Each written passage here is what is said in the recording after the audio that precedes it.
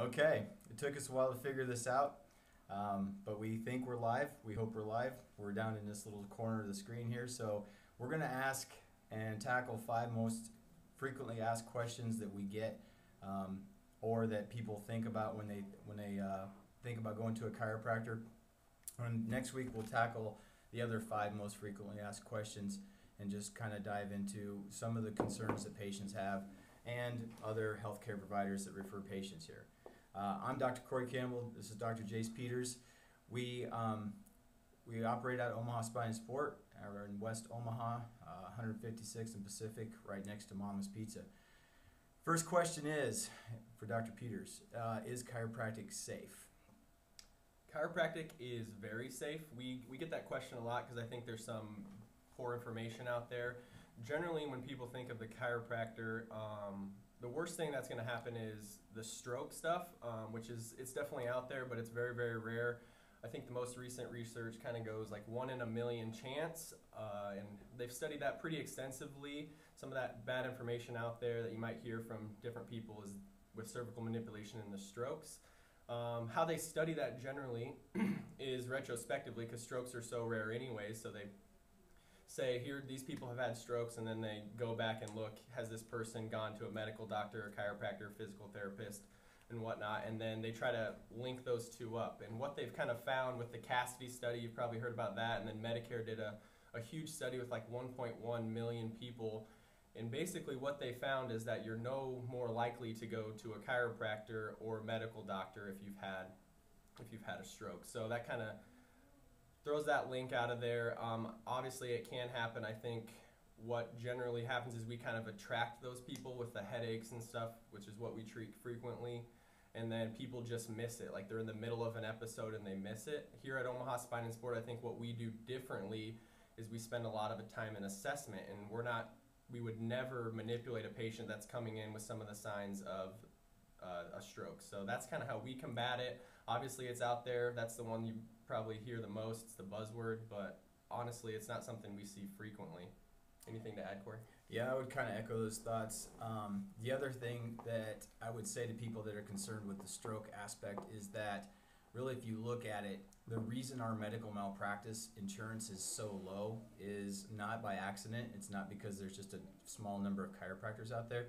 It's because insurance companies, they don't like to give money away, but they realize that the risk of something happening adversely to that extent is so low that we don't have to carry massive amounts of malpractice liability. So if you just look at malpractice insurance across the health profession board, ours is probably the lowest, maybe next to physical therapy, because we just don't have that much risk. The other thing, like Dr. Peter says, is that you have to spend the time in the assessment. We do that, and the third thing we do here differently at Omaha Spine and Sport is that we build safety into our manipulations, in that we don't use full end range rotation, which is where you get into trouble with strokes. So if you just build in small amounts of rotation, you can still affect those axes of the vertebra, and you can still free up the joint in a very safe way. And I think we do that really well here. We don't do a lot of high risk manipulation here, and we still can get really good results and get accomplished what we want to get accomplished with it. So I would just add those things to that chiropractic safe. The worst that's going to happen after an adjustment is you're going to be sore. We really try to make everything as comfortable as possible. We want you to feel better when you leave here. If you don't, that's not unusual, so sometimes some soreness is normal, but we'll take soreness over increase in pain with any of our adjustments, and any of our treatments that we do here, we do more than adjusting. The second question we get asked a lot is, what is the popping sound? I would say, what I tell my patients is that the popping sound is a change in pressure in the joint capsule. It's no different than when you pull your finger and you get your finger to kind of crack. There's a pressure gradient in all joint capsules, and if you gap that joint open even just a small amount, which is what we do with an adjustment, you get a change in pressure and it creates a pop, no different than opening a soda can. And that's what the popping sound is. It's not bones cracking, it's not bones breaking, we're not moving bones from point A to point B. It's seriously just a change in joint pressure in the joint capsule. And what we do when we adjust somebody is that we gap a joint along a specific axis of motion to help restore normal joint motion. And that's what creates the popping sound. Anything to add? Just to add to that, that's perfectly said, is we'll kind of we'll post a video. They actually did an MRI of a finger, and when you pop a finger, it'll show you like what happens within that joint. You'll see the little bit of a gapping with the long axis distraction of the finger, and it's just this little pop, and we'll post it from our Facebook page. You can watch the YouTube video. It's pretty cool. It kind of says what we knew all along and what happens in the spine, because all the joints basically function the same because they have that capsule and we just change the pressure. So I wouldn't add anything more to that. Third question, most frequently asked. This is one of our favorites. Everybody says that once they go to a chiropractor, they've heard that they have to keep coming back forever. Is it true that once I see a chiropractor, I have to come back forever? I'll leave that one to you. Before I get into this, one of my favorite jokes is, how many chiropractors does it take to change a light bulb?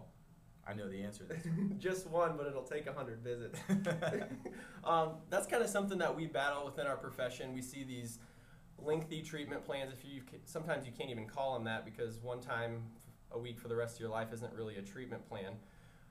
How we combat that here is we set very structured treatment plans. We're going to see you 6 to 8 visits, and then we're going to do a reevaluation and kind of see where you're at. And then from there, we always try to back off the frequency of care as the patient improves, implement the home exercise program, which is something that we do a little bit different here.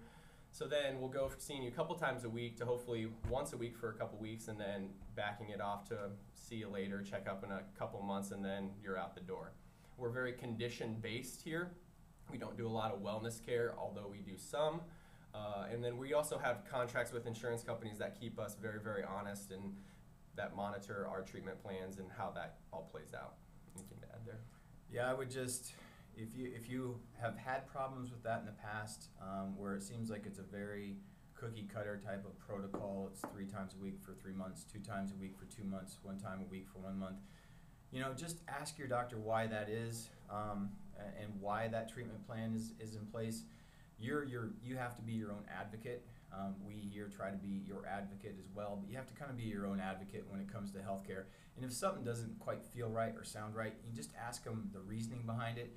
The reason we treatment plan here the way we do is we need to have a 3 or 4 week window to make things happen. We know from numerous studies that we can't make changes in any tissue, whether it's a joint, whether it's a muscle, if we don't give it some time to adapt to the changes that we're doing. It's called specific adaptation to an imposed demand. Dr. Leonard Fay, who started motion palpation, said that years ago. So we need to have at least 3 or 4 weeks to make some changes. We know that in 3 or 4 weeks, if we're doing the right things, we should see positive progress, and then we can modify the treatment plan from there on out. But without a treatment plan that addresses your issues over a span of 3 to 4 weeks, then we really don't have any idea of what we're doing with the muscle, with the joint. We can't just, we're not a magic bullet. But I would also caution you that really excessively lengthy treatment plans, I would say, is bordering on a financial model, not a health model. So just ask your doctor why you're having these long, lengthy plans, and why it's 6 or 7 months. I mean, there's no reason why some people don't need that amount of treatment, but just make sure that you're kind of your own advocate with the treatment plan. We here do 3 to 4 week treatment plans to start, and then we reevaluate at the end of 4 weeks. That seems to work the best for us. It gives us an idea what works for you, what doesn't work for you, and it gives us a chance to succeed with you. So we are on the probably lower end of treatment plans, but we're also not going to go so short that we don't give ourselves a chance to succeed. 4th question, and I'll pose this to Dr. Peters. What is chiropractic most effective for? We get that a lot here as well.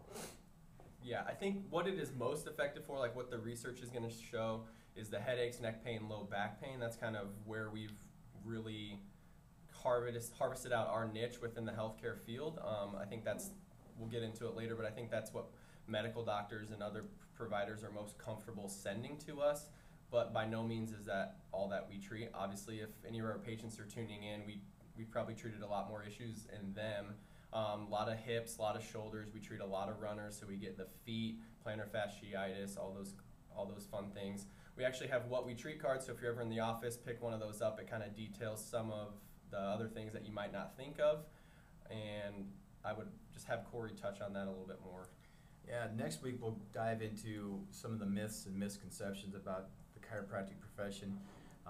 There are things that we do treat secondarily that we don't ever plan to help, like gastrointestinal disorders, breathing, respiration issues, colic, ear infections, things that you hear that you kind of think those are kind of out there. They are kind of out there. There's a study out there called the Bromford Report that basically outlines every single thing that chiropractic is effective for, and it's really just manipulation. He just studied manipulation, what it's good for, what it's not good for. Obviously back pain, neck pain, headaches, those are the big things that people come to see us for. But really it's anything that's involved with the musculoskeletal system as far as what we do here.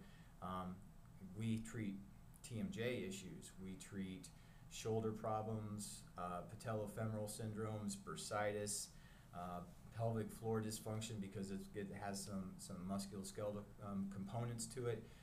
We go after the functional things, and if we get secondary changes to other things like gastrointestinal, respiration, better sleep, like those are some secondary things that show us that we're making some positive changes in the entire system.